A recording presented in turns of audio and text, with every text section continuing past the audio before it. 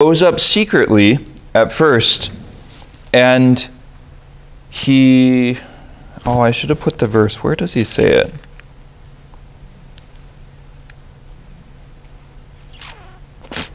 Oh, here it is. In verse 37, on the last and greatest day of the feast, Jesus stood and said in a loud voice, "If anyone is thirsty, let him come to me and drink. Whoever believes in me, as the scripture has said, streams of living water will flow from within him." This, I think, is one of these beautiful things, because we thirst in a physical sense when we're hot, when we need water, but there's a deeper sense of a spiritual thirst when we need life. And Jesus answers, "Come to me and drink." Find in him the satisfaction of our desire. Find in him maybe the desire that leads us toward eternal life. He talks about streams of living water will flow from within him. There is a deep sense that communion with God leads to life in the heart, leads to life on the inside.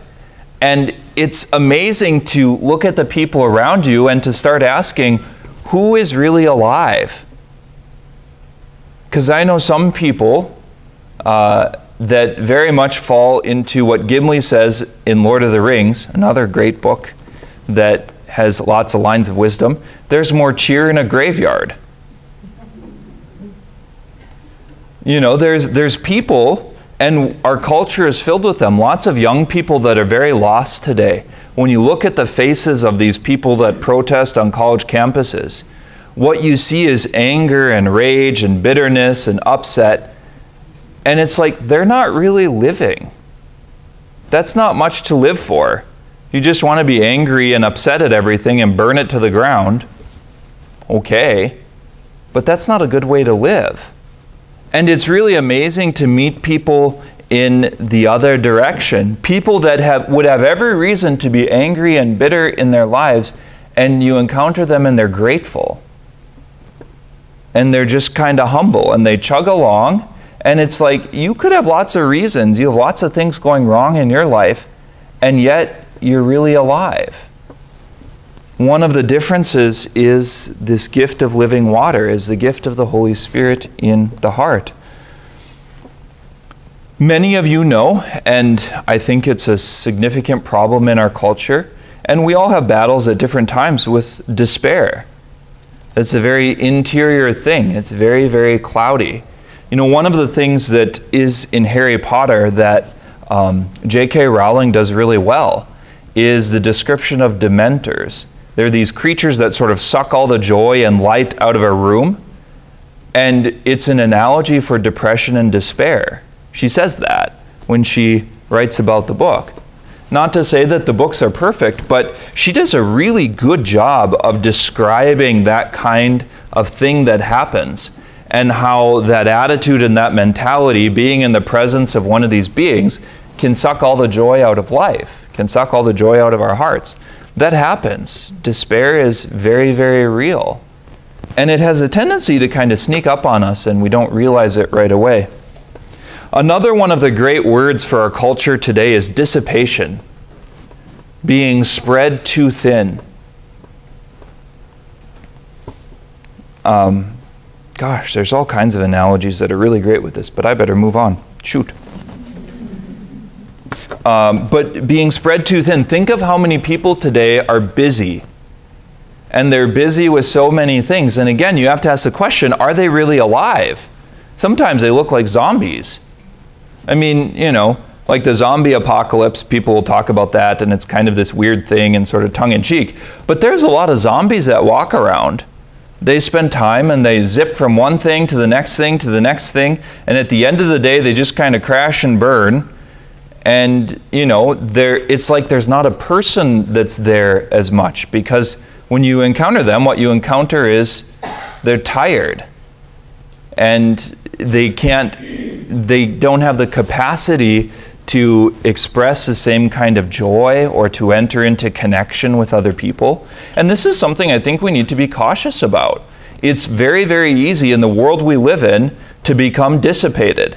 to become spread too thin and to try and do too many things. The Holy Spirit brings real rest to our hearts, brings a new power, a new grace, new energy, and restoration. When you look at someone like St. John Paul II, he was famous for being able to keep a schedule that made everyone around him tired. And so he had like more than one secretary, more than one traveling companion, because he could keep going. Why could he do that? I think it's one of these gifts of the Holy Spirit, that it came from communion, that it was a divine gift, a divine grace of God. Sometimes we need new life after dry times. Rain in the desert is one of the really great images to think of, because some of you have wintered in Arizona in different times. You know that actually if the desert gets rain, it blooms. And there's times where our hearts feel very much like the desert, very sandy and not much is happening. The gift of the Holy Spirit, living water, can make even deserts bloom. And that's another important theme for our lives, because when you feel like you're a desert, when your heart feels like it's a desert, when we get stuck in some of those things, it certainly doesn't feel like it's going to change or that it could be different. But the desert blooms.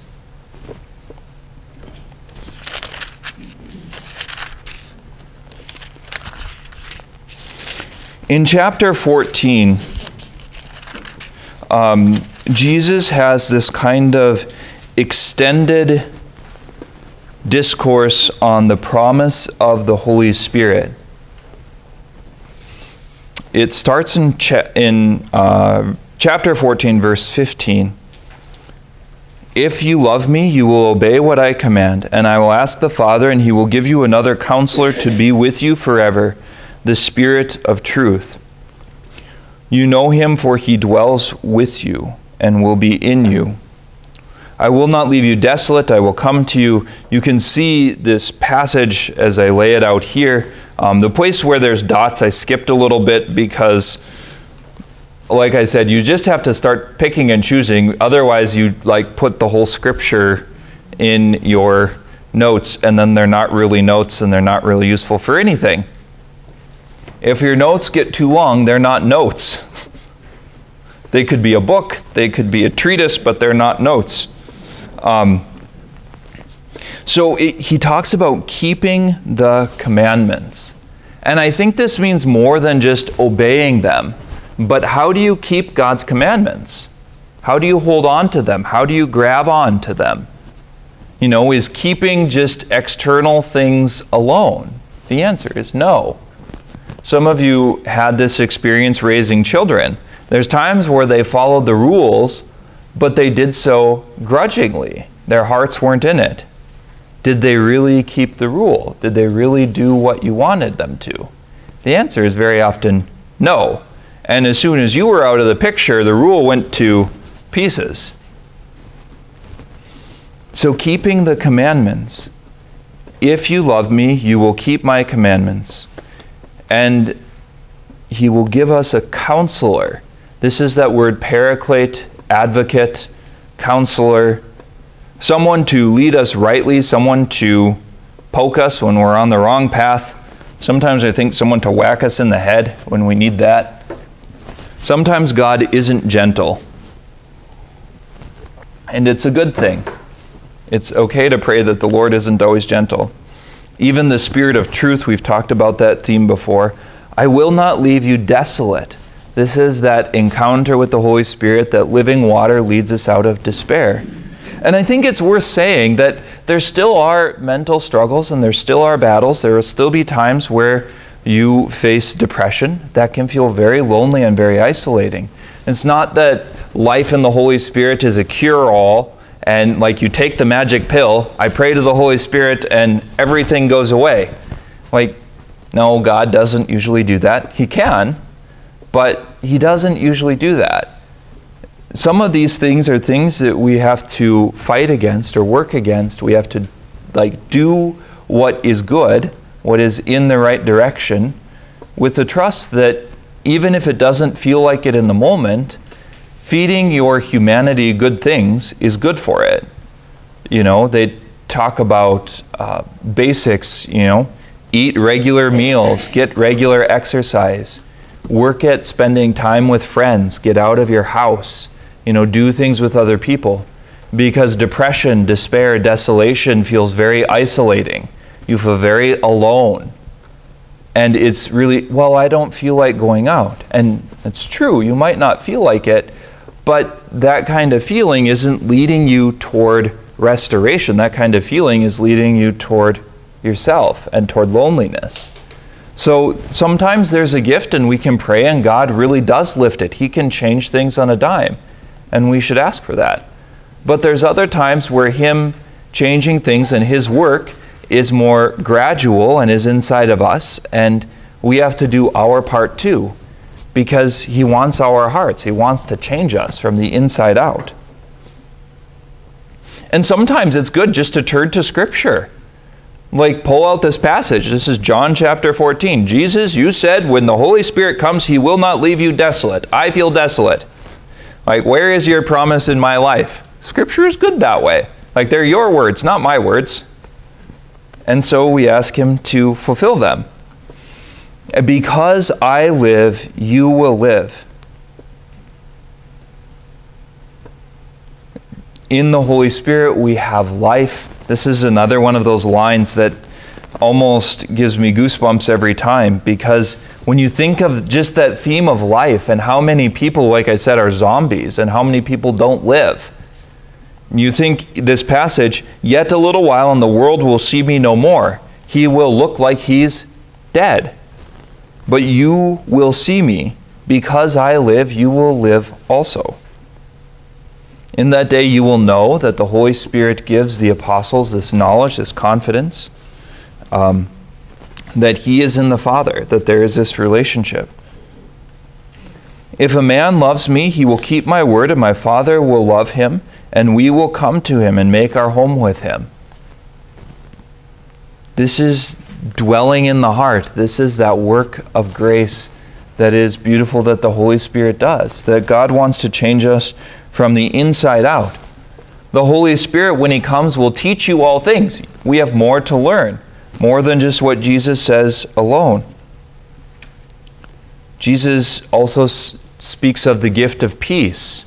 When we talk about the fruits of the Holy Spirit in a little bit with St. Paul, we're going to encounter this. Joy, peace, patience, kindness, gentleness. These are some of the things that the Holy Spirit can bring. And this last line, let not your hearts be troubled, neither let them be afraid. It's almost like Jesus knows that one of the temptations that we face is toward fear, is toward anxiety. And praying for this gift of peace, for God's peace, the Holy Spirit to touch those areas of our hearts, sometimes it takes more than just the Holy Spirit alone. Sometimes it takes openness to a friend, or talking to a pastor or a priest about what is happening on the inside. You know, some of these things that are going on. It's really amazing, for instance, they say for people that are on the path to suicide, having someone to talk to, just to listen to them, makes a significant difference in the number of people that actually go through with it. You might think that talking about the bad stuff and talking about their feelings or their desire not to live isn't going to help them, but actually the opposite is true. Fewer of them commit suicide. The same thing is true for us, that talking about the darkness, talking about the stuff that feels like shadow monsters on the inside, can feel like it's not going to help or it's not leading us in the right direction. But talking about it, sharing your heart with someone, feeling supported and heard, can make a significant difference. It's like Jesus knows that we need that, and the Holy Spirit is part of this push.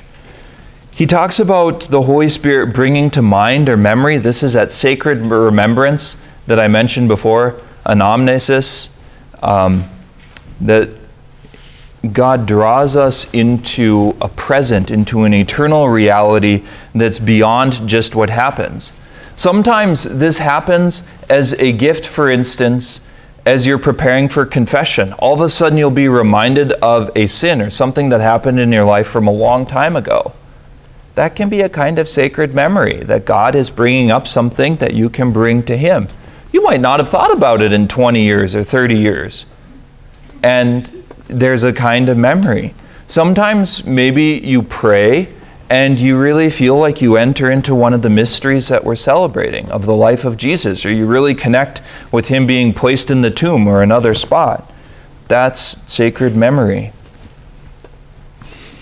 The Holy Spirit is given to us to help make us courageous and unafraid, to be a kind of power in the heart, a supernatural confidence.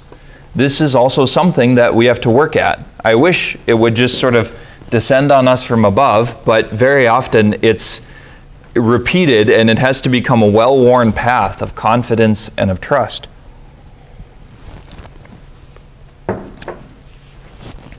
In chapter 15, it gives us another image of remaining in Christ and keeping His commandments. It talks about the vine and the branches. To live in love and communion, to bear fruit. And this is a very, very real image. It's a good thing. You practice this all the time when you weed the garden, because I'm sure you've said you got to pull it down and get the roots, because if you just take off the top, it grows back. It doesn't grow back quite as quickly as you usually make people believe it does. You really do set the weeds back if you cut off their tops. But if you want to get rid of them, you do have to pull out the root. But it's because the life of the root is the life of the branches. This is what Jesus is talking about, the life of the vine, the life of the branches. That it's through remaining in Him, remaining attached to Him, through conversion and repentance and all these other things, that we actually are able to bear fruit. If we're cut off from Him, if you cut off a vine from the branches wither and die because they don't have roots. Another very, very good thing, when the tree branch breaks off and falls on your driveway, you chop it off the tree. Now, in some cases, you can replant it if you want a second tree, and it'll grow new roots. But you chop it off the tree because when it's off the tree, it dies. And what Jesus is saying, what He's encouraging us to do, is to use that image to understand our spiritual lives, to understand our life in Him.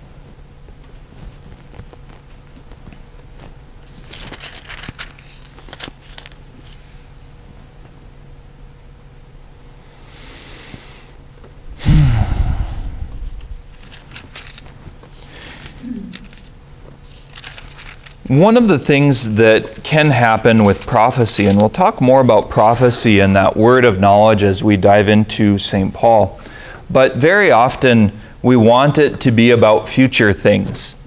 The temptation toward wanting to know what's coming in the future is strong, and it's strong for all of us. We have a desire to know what comes next in our lives, what choice to make, what direction to go, what is the best thing. In Christ, in the Holy Spirit, sometimes there is a future component to prophecy, but it tends to be far more rare than we would like. Prophecies tend to be about the present moment, about confidence and faith here and now, and not so much about the future. There are times where God does let us know about the future, but it's not as common. So there's just something to keep in mind as we talk about prophecy, as we talk about entering into these supernatural kinds of knowledge, that it's probably not going to be about a bunch of future stuff.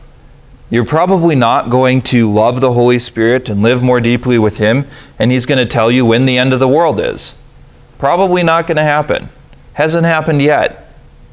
And there's lots of people that have been down that path many times.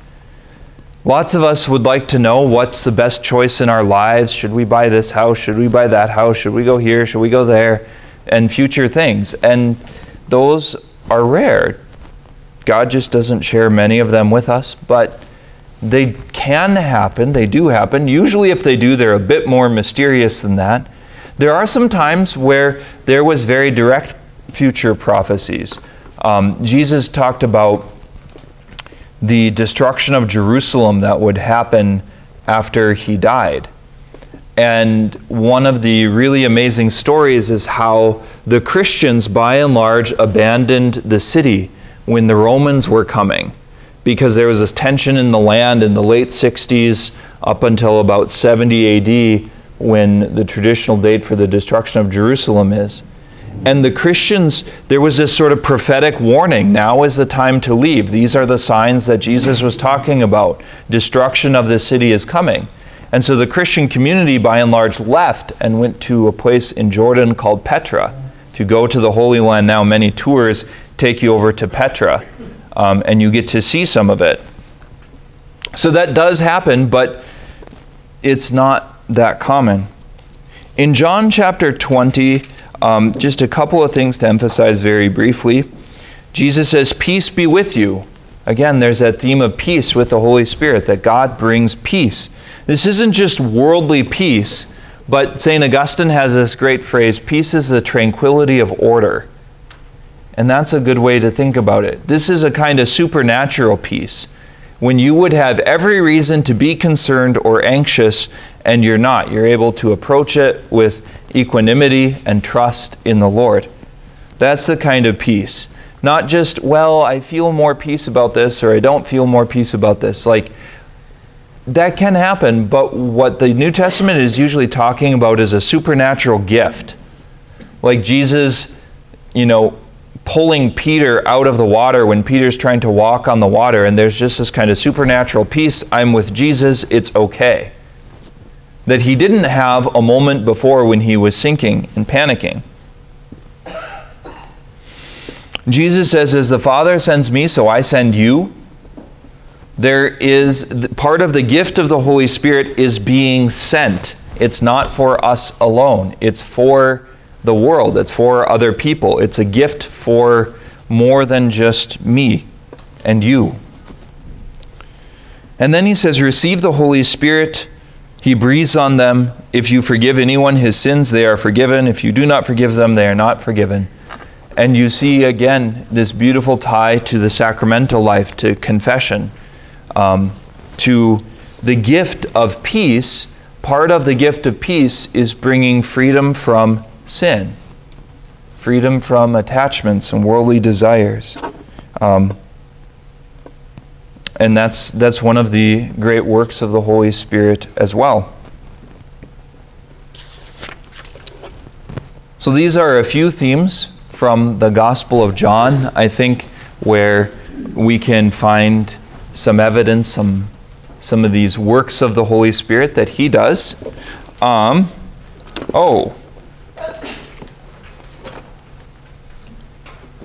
I've been debating, I think for next time as we dive into St. Paul, I think what I'm going to try to do is, instead of following specific passages, we'll talk about things and they'll reference some passages. And I haven't done all the work of finding that yet. So I can't tell you what to read for next time, but watch your email and I'll send it out in the next couple of days. So I'll try to get it to you before Thursday. That'll be a good deadline for me. I'll just try and map out, but it'll probably be themes, and the verses or the passages will jump into different places. Sometimes I try to pick out something. I do know, if you want something to look at to start with, Paul's letters to the Corinthians are going to be important, because he brings out lots of the work of the Holy Spirit in those letters to the Corinthians. So if you wanted to start reading something, that's what I would start with, are Paul's first and second letter to the Corinthians, because we're going to be in the Corinthians in Paul's letters. Let us pray. In the name of the Father, and the Son, and the Holy Spirit. Amen. Glory be to the Father, and to the Son, and to the Holy Spirit, as it was in the beginning, is now, and ever shall be, world without end. Amen. In the name of the Father, and the Son, and the Holy Spirit. Amen.